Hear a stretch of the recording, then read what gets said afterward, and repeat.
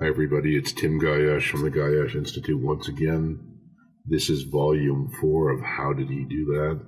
And today we're going to talk about hyperthyroidism and what's most likely autoimmune Graves' disease, which is the autoimmune version of hyperthyroidism. In this case, this young lady was treated with a combination of both orthomolecular medicine, which is just functional nutrition, as well as the biological biphasic dose response therapy, because we had to go after the thyroid and try to slow it down a bit, because we see what it was causing here in this before photo. But let's see first what we did, or what changes occurred. In hyperthyroidism, hair loss is very, very common. You look at her hairline here, and you see where the loss is occurring. Look at it here. It's very dramatic in the regain of hair growth. We look at the bulging eyes, and that's why I believe it was an undiagnosed autoimmune disorder, because the extent for which the eyes are bulging seems to lend more towards autoimmunity and Graves' disease than it does hyperthyroidism alone. While the eyes can bulge in hyperthyroidism, to the extent of what we see here, I would more liken it to autoimmune Graves' disease.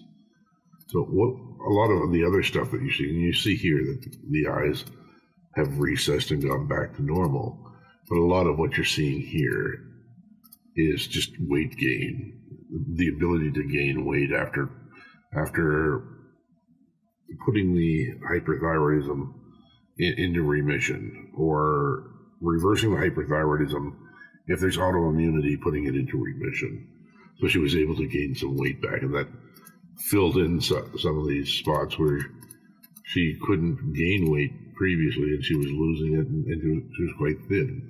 So it allowed her metabolism to actually slow down enough to allow her to gain a bit of normal weight back. She's still not a big girl by any chance, any stretch of the imagination, sorry, but she certainly filled out her cheeks a little bit.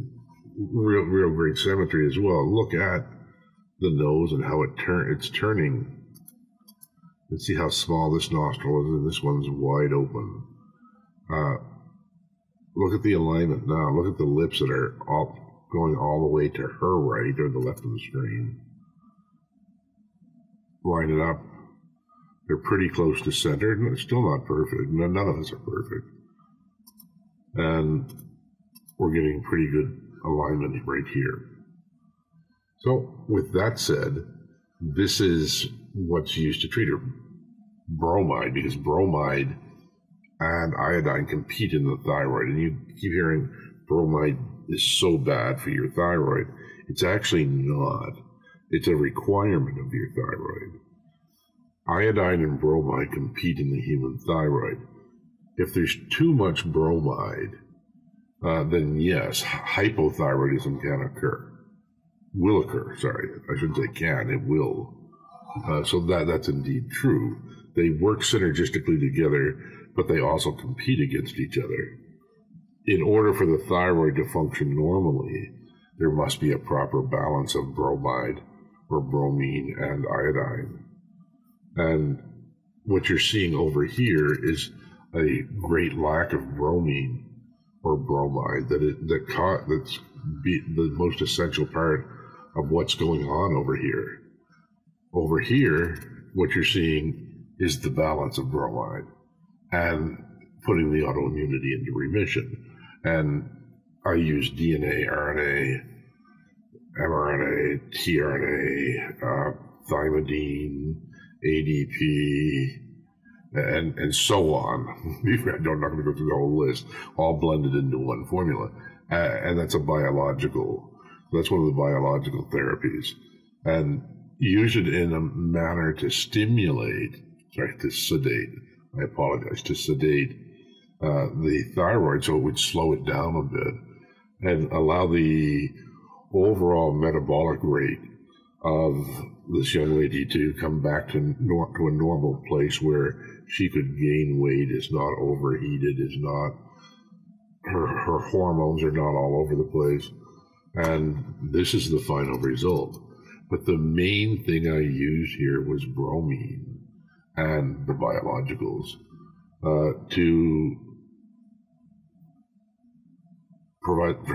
present this to you. And that's really it. That's the treatment. That's it. To go into more greater detail and all the other things, it's irrelevant because it probably wouldn't be relevant to you. But these are two things that are really always going to be relevant. And that's what you needed to know. That's it for now. Bye-bye.